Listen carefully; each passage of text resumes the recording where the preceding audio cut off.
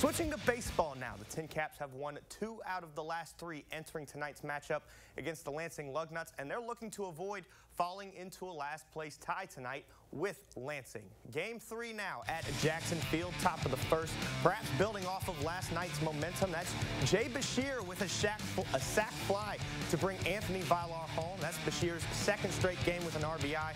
It's 1-0 Tincaps. Unfortunately, that's where the momentum ran out. This is Shahid Valenzuela singling for the Lugnuts in the bottom of the third. Danny Bautista Jr. will score, and Lansing ties it up 1-1.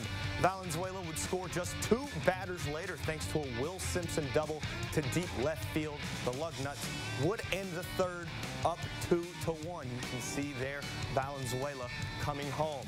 On the mound for the Tincaps, Jagger Haynes. He had a great afternoon. 7 strikeouts in 6 innings. You can see 2 of them here in the 6th.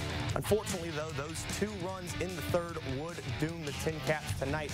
You'll see a pop out right here. That's going to end the game for the Tincaps as Lansing picks up a 2-1 victory. And this was game 3 of the series. Game 4 is tomorrow night, but this is a bit of a weird series. Not only did it start on a Monday instead of a Tuesday, but tonight's game was the last road game of the series for the Tincaps. Starting tomorrow, both teams will head to the Summit City.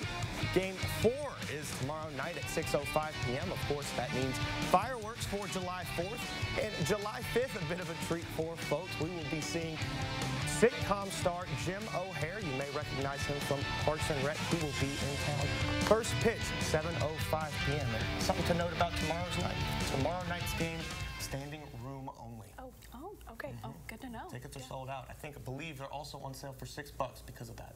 Oh, well, I mean, that makes sense if you're not getting a seat. Absolutely. All right, thanks, David.